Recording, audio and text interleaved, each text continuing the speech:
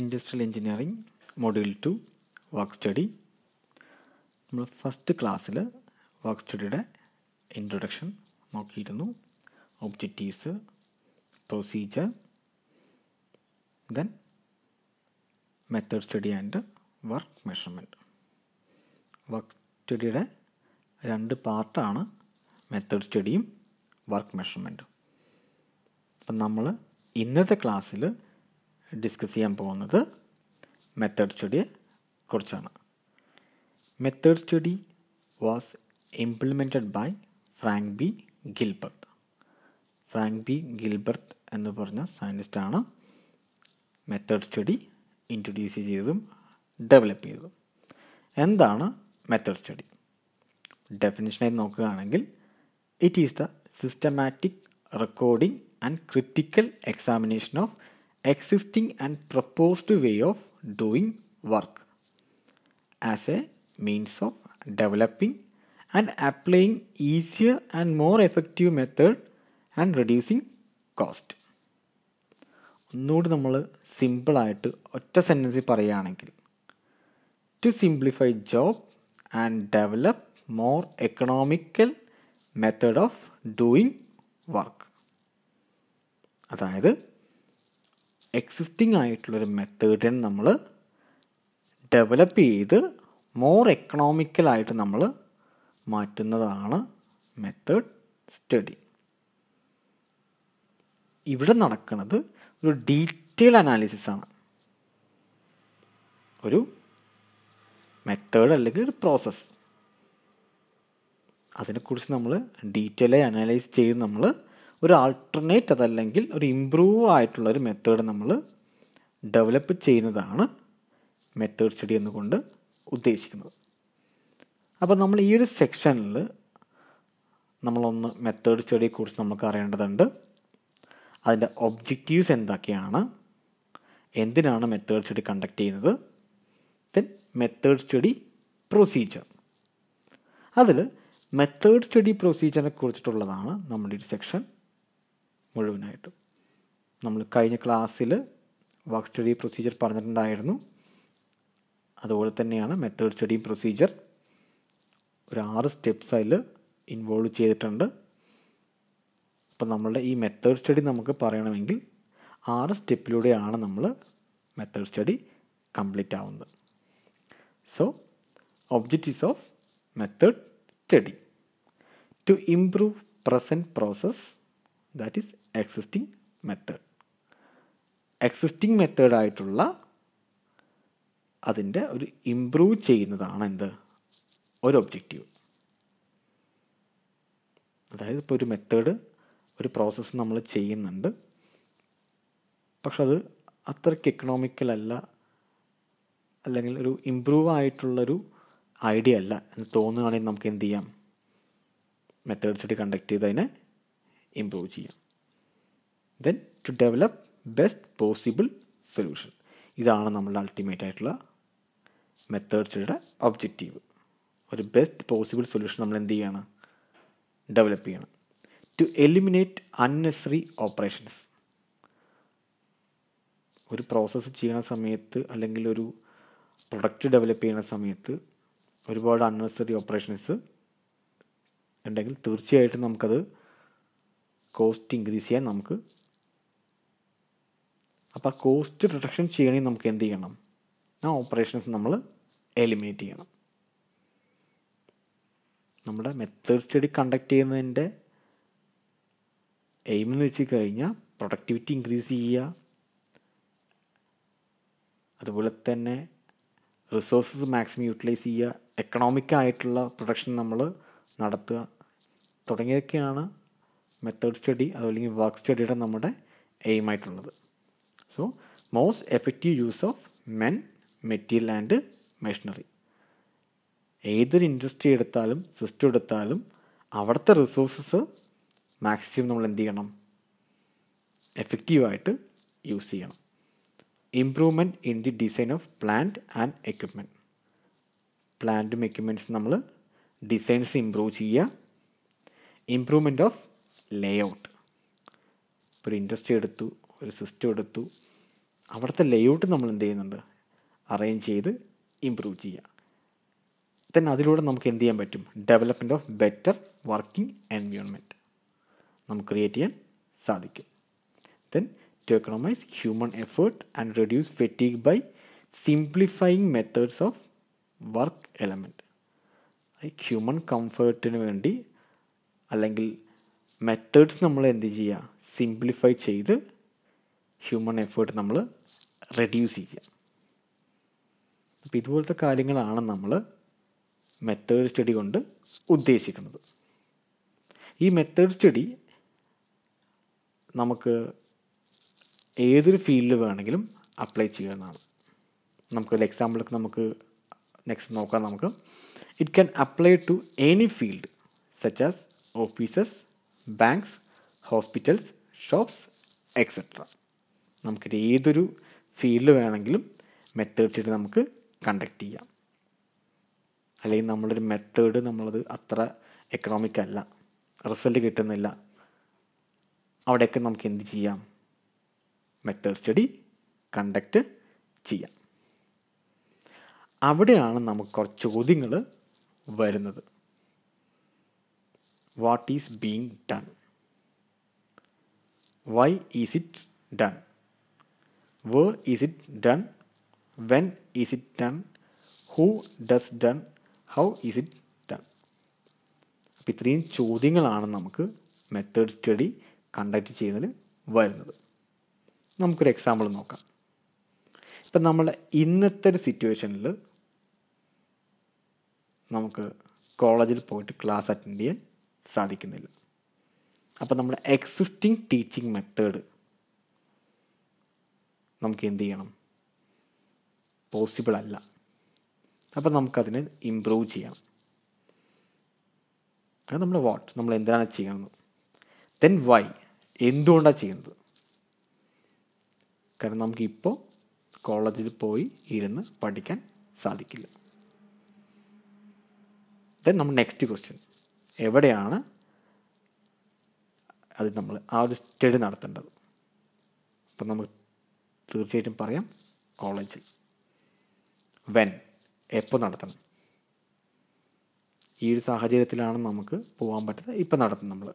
Then who, അപ്പം നമ്മൾ existing ആയിട്ടുള്ള ടീച്ചേഴ്സാണ് ഇതിവിടെ ചെയ്യുന്നത്, അതിൽ നമ്മുടെ മാനേജ്മെൻ്റ് ആണ് അത് അറേഞ്ച് ചെയ്യുന്നത്. ദെൻ ഹൗ, എങ്ങനെയാണ് നമ്മളത് ചെയ്യുന്നത്. അപ്പോൾ ഇത്രയും ചോദ്യങ്ങളാണ് മെത്തേഡ് സ്റ്റഡിയിലൂടെ ചോദിക്കുന്നത്. അപ്പോൾ ഇതിൻ്റെ അടിസ്ഥാനത്തിലാണ് നമ്മൾ ഒരു മെത്തേഡ് സ്റ്റഡി നമ്മൾ കണ്ടക്ട് ചെയ്യുക. ഇനി നമുക്ക് എങ്ങനെയാണ് ഒരു മെത്തേഡ് സ്റ്റഡിയുടെ കണ്ടക്ട് ചെയ്യേണ്ടത് എന്ന് നമുക്ക് നോക്കാം.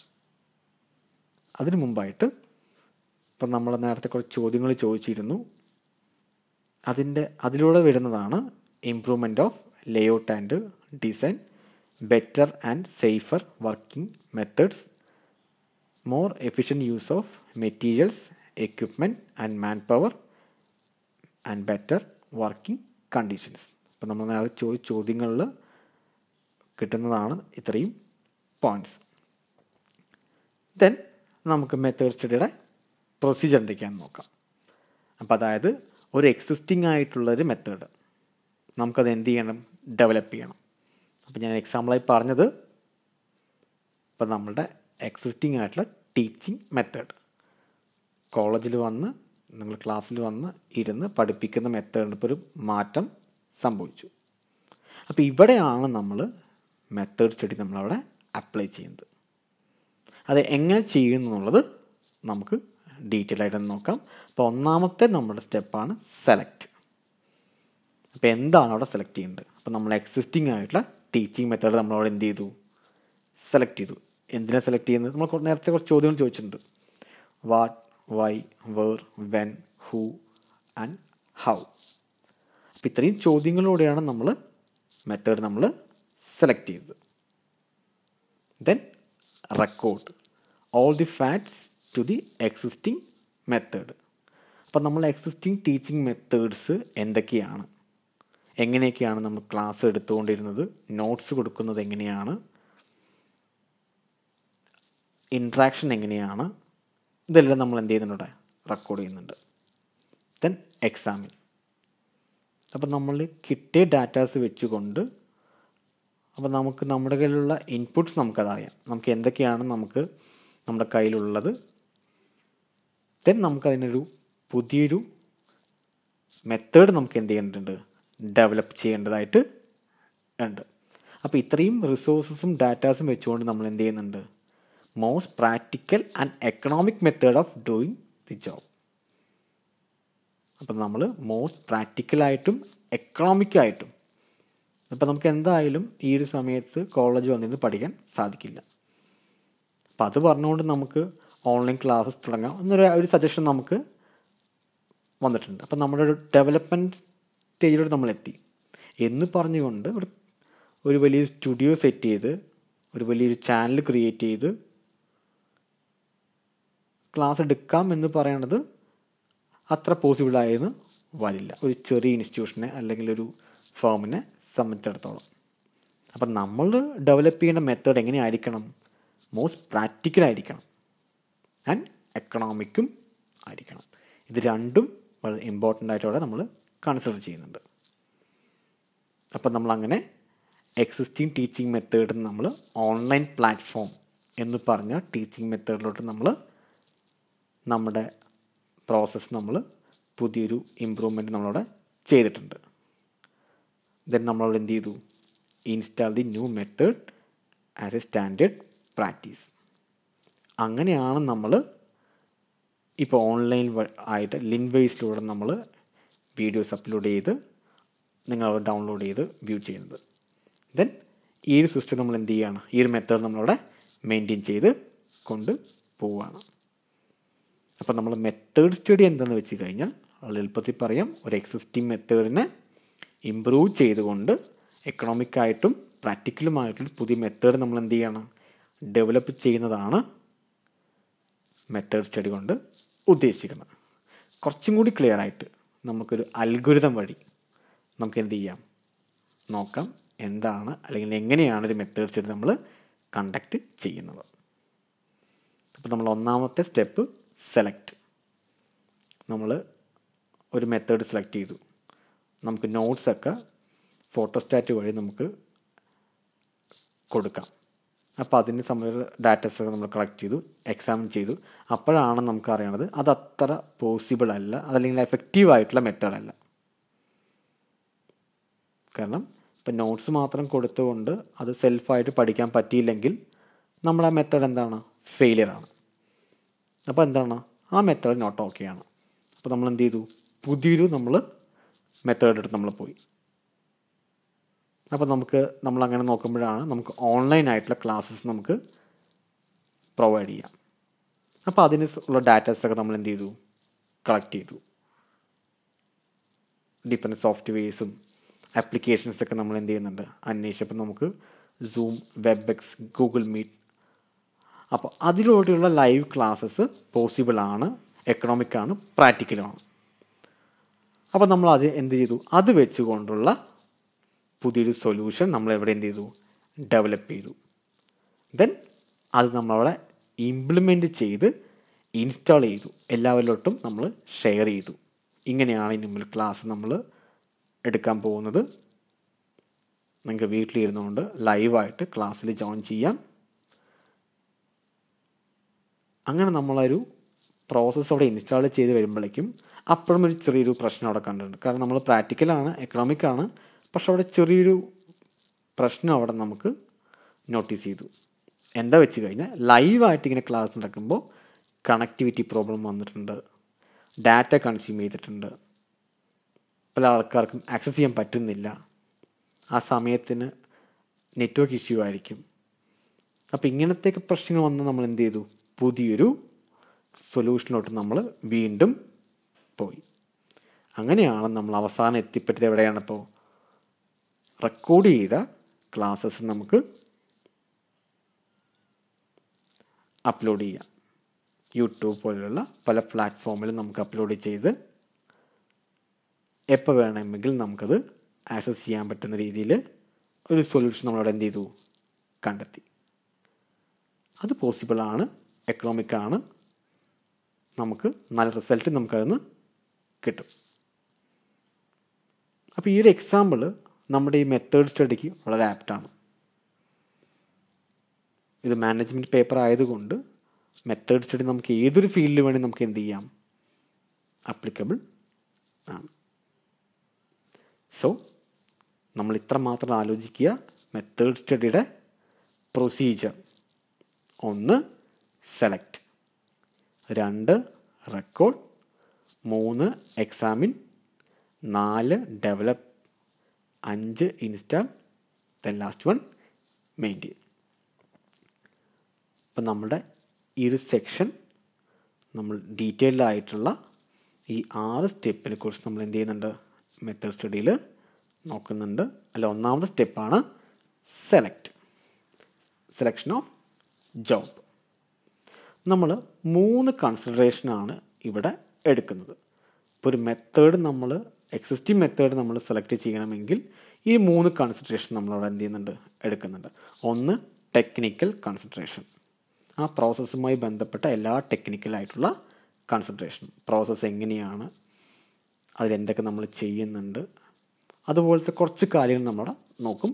ദെൻ എക്കണോമിക് കൺസിഡറേഷൻ, നമുക്കത് എക്കണോമിക്കായി ഫീസിബിൾ ആണോ, അല്ലെങ്കിൽ ഒരുപാട് നമുക്ക് ചിലവ് വരുന്നതാണോ, കോസ്റ്റ് ഒരുപാട് നമുക്ക് എക്സ്ട്രാ വരുന്നുണ്ടോ, തുടങ്ങിയ കാര്യങ്ങളാണ് നമ്മൾ എന്ത് ചെയ്യുന്നത്, എക്കണോമിക് കൺസിഡറേഷനിൽ നമ്മൾ നോക്കുന്നത്. Then third one human consideration. ഇപ്പോൾ ടെക്നിക്കൽ കൺസിഡറേഷനും എക്കണോമിക് കൺസിഡറേഷൻ മാത്രം നമ്മൾ നോക്കിയാൽ പോരാ, അവിടെ വർക്ക് ചെയ്യുന്നത് എംപ്ലോയീസാണ്, വർക്കേഴ്സാണ്. അപ്പോൾ അവരുടെ തലത്തിലൂടെ നമ്മൾ എന്ത് ചെയ്യണം, ചിന്തിക്കേണ്ടതായിട്ടുണ്ട്. ഒരു മെത്തേഡ് സ്റ്റഡി നമ്മൾ കണ്ടക്ട് ചെയ്യുമ്പോൾ ഈ 3 കൺസിഡറേഷൻ നമ്മളവിടെ ജോബ് സെലക്ഷൻ നമ്മളവിടെ നോക്കുന്നുണ്ട്. First one technical consideration. അപ്പോൾ എന്തൊക്കെ കാര്യങ്ങളാണ് നമ്മളുടെ കൺസിഡർ ചെയ്യുന്നത് വെച്ച് കഴിഞ്ഞാൽ, operations producing lots of defective or excessive scrap, അതായത് വേസ്റ്റേജ് ഉണ്ടാവുക. നമ്മൾ മെറ്റീരിയൽ മാക്സിമം യൂട്ടിലൈസ് ചെയ്യാതെ ഒരുപാട് വേസ്റ്റായിട്ട് പോവുക. അപ്പോൾ തീർച്ചയായിട്ടും നമുക്കവിടെ എന്ത് ചെയ്യണം, ആ മെത്തേഡ് ഒന്ന് മാറ്റേണ്ടതുണ്ട്. Frequent complaints of workmen regarding jobs, അതായത് ഒരു മെഷീനിൽ ഒരു ഓപ്പറേറ്റർ വർക്ക് ചെയ്യുകയാണ്, ഫ്രീക്വൻ്റ് ആയിട്ടുള്ള മെഷീനിൻ്റെ കംപ്ലയിൻറ്റ് വരിക. അപ്പം നമ്മളത് നമ്മുടെ പ്രൊഡക്ഷനെ ബാധിക്കും, പ്രൊഡക്ടിവിറ്റി നമുക്കത് ബാധിക്കും. Operations involving greater skill and closer supervision, അതായത് ചെറിയൊരു ജോബിനൊക്കെ ഒരുപാട് നമ്മൾ സൂപ്പർവിഷൻ നമുക്കവിടെ കൊടുക്കേണ്ടത് ആവശ്യമില്ല. അങ്ങനെ കൊടുക്കുകയാണെങ്കിൽ എന്താണ്, നമ്മൾ ചൂസ് ചെയ്ത മെത്തേഡ് ഒന്ന് നമുക്ക് ചേഞ്ച് ചെയ്യാനായിട്ട് ആവശ്യമുണ്ട്. Then job having consistent quality, it's very important. നമ്മൾ പ്രൊഡക്റ്റ് പ്രൊഡ്യൂസ് ചെയ്തിട്ട് ക്വാളിറ്റി മെയിൻറ്റെയിൻ ചെയ്യാൻ പറ്റിയില്ലെങ്കിൽ അവിടെ എന്താണ്, ഫെയിലിയറിന് തുല്യമാണ്. Then jobs requiring to many man hours, ഒരുപാട് സമയം നമുക്കവിടെ എന്ത് ചെയ്യേണ്ടത്, ഇൻവെസ്റ്റ് ചെയ്യേണ്ടതായിട്ട് വരുന്നുണ്ട്. ഒരു സിമ്പിൾ ജോബിന് നമുക്കവിടെ ഒരുപാട് സമയം ഇൻവെസ്റ്റ് ചെയ്താലും നമുക്കവിടെ ലോസാണ്. സോ ഇത്രയും കാര്യങ്ങൾ നമ്മൾ ഒരു മെത്തേഡ് ഉണ്ടെങ്കിൽ നമ്മൾ തീർച്ചയായിട്ടും നമുക്കവിടെ എന്ത് ചെയ്യണം, മെത്തേഡ് സ്റ്റഡി നമ്മളവിടെ ചെയ്യേണ്ടതായിട്ട് ആവശ്യമുണ്ട്. രണ്ടാമത്തെ കൺസിഡറേഷൻ എക്കണോമിക് കൺസിഡറേഷൻ. ഇവിടെയാണ് നമ്മളുടെ കോസ്റ്റുമായി ബന്ധപ്പെട്ടുള്ള കാര്യങ്ങൾ നമ്മൾ കുറച്ചും കൂടി കൂടുതൽ നോക്കുന്നത്.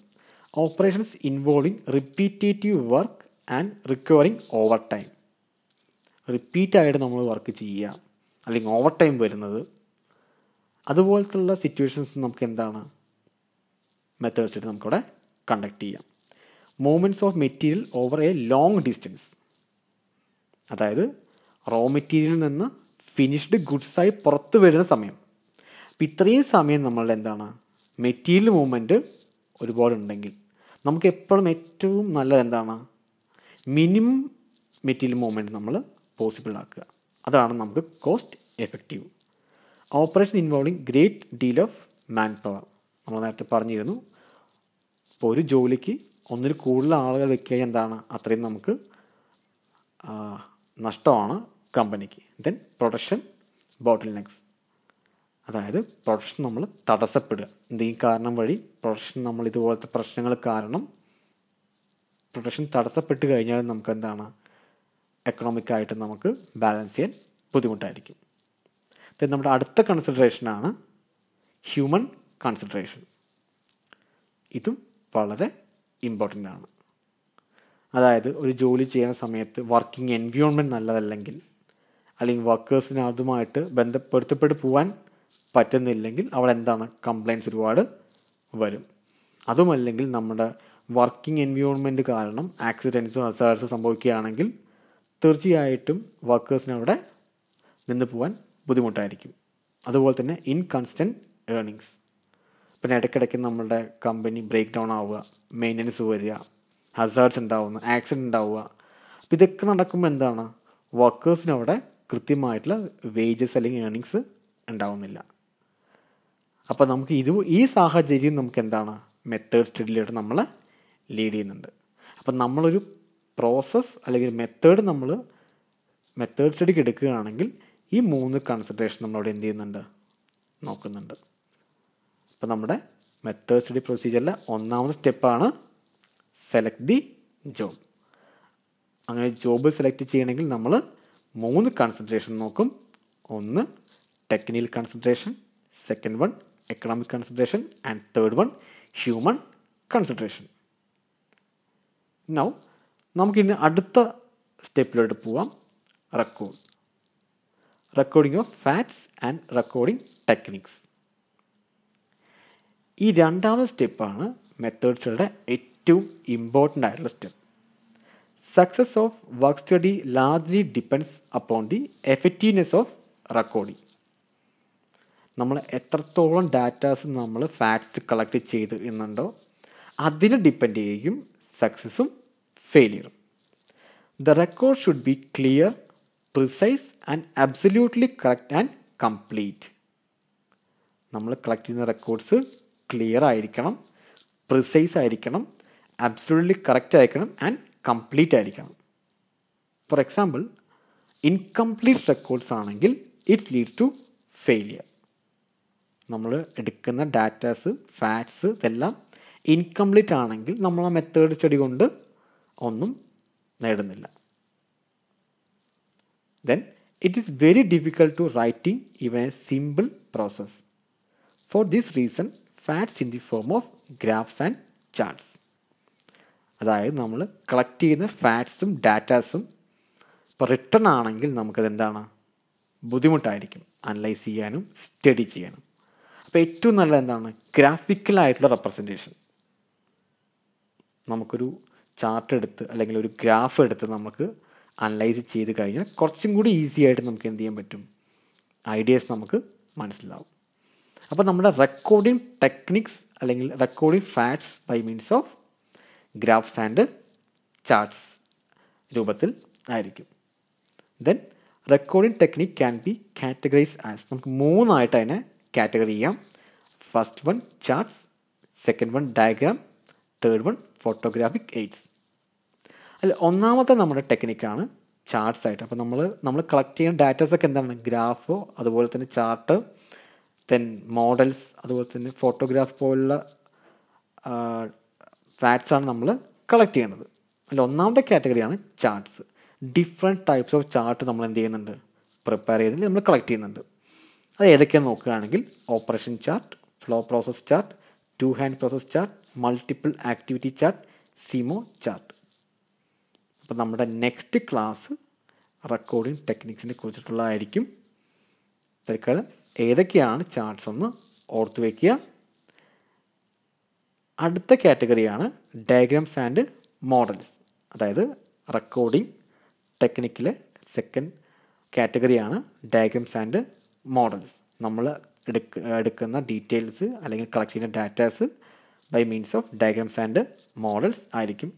അതിൽ എക്സാമ്പിൾ നോക്കുകയാണെങ്കിൽ flow diagram, string diagram, scale models, travel chart and templates. അപ്പോൾ ഇത്രയുമാണ് ഡയഗ്രാംസ് ആൻഡ് മോഡൽസിൽ വരുന്നത്. Then third one photographic AIDS. അതായത് ബൈ മീൻസ് ഒരു ക്യാമറ കൊണ്ടോ അല്ലെങ്കിൽ നമ്മൾ വീഡിയോ കൊണ്ടോ നമ്മൾ എന്ത് ചെയ്യണം, നമ്മുടെ പ്രോസസ്സ് നമ്മൾ റെക്കോർഡ് ചെയ്ത് വെക്കുന്നതാണ് നമ്മളുടെ മൂന്നാമത്തെ കാറ്റഗറി. അതിൽ വരുന്നതാണ് മൈക്രോ ക്രോണോമീറ്റർ, CMOS ചാർട്ട് മുതലായ മെത്തേഡ്സ്. അപ്പോൾ നമ്മുടെ റെക്കോർഡിംഗ് ടെക്നിക്കാണ് അല്ലെങ്കിൽ റെക്കോർഡാണ് നമ്മളുടെ മെത്തേഡ് സ്റ്റഡിയുടെ ഏറ്റവും ഇമ്പോർട്ടൻ്റ് ആയിട്ടുള്ള സെക്ഷൻ. അപ്പോൾ നമ്മൾ റെക്കോർഡ് ചെയ്യുന്നത് 3 മെത്തേഡ് കാറ്റഗറിയിലൂടെയാണ്. ഒന്ന് by means of chart, then diagrams and graphs, and third one photographic AIDS. അപ്പോൾ നമ്മൾ ഈ ഒരു സെക്ഷനിൽ പഠിക്കാനുള്ളത്, ഏറ്റവും ഇമ്പോർട്ടൻ്റ് പഠിക്കാനുള്ളതാണ് റെക്കോർഡിംഗ് ടെക്നിക്സ്. നമ്മൾ നെക്സ്റ്റ് ക്ലാസ്സിൽ നമുക്ക് എന്താണ് റെക്കോർഡ് ടെക്നിക്സിനെ കുറിച്ച് നമുക്ക് ഡീറ്റെയിൽ ആയിട്ട് നമുക്ക് നോക്കാം. ഇന്ന് നമ്മളിവിടെ ഈ വീഡിയോ ക്ലാസ്സിൽ നമ്മൾ നോക്കിയത് മെത്തേഡ് സ്റ്റഡിയെ കുറിച്ച് നോക്കി. എന്താണ് മെത്തേഡ് സ്റ്റഡി, ദെൻ ഒബ്ജക്റ്റീവ്സ് നമ്മൾ നോക്കിയിരുന്നു, ദെൻ മെത്തേഡ് സ്റ്റഡി പ്രൊസീജിയർ എന്താ നമ്മൾ നോക്കിയിരുന്നു. ആ മെത്തേഡ് സ്റ്റഡി പ്രൊസീജിയറിൻ്റെ ഒന്നാമത്തെ സ്റ്റെപ്പായ സെലക്ഷൻ ഓഫ് ജോബ്സും രണ്ടാമത്തെ സ്റ്റെപ്പായ റെക്കോർഡിംഗ് ടെക്നിക്സിൻ്റെ ഇൻട്രൊഡക്ഷനുമാണ് ഇന്ന് നമ്മൾ ഈ ക്ലാസ്സിലൂടെ ഡിസ്കസ് ചെയ്ത്. സോ നമുക്കിവിടെ ക്ലാസ് വൈൻഡപ്പ് ചെയ്യാം. Thanks for watching.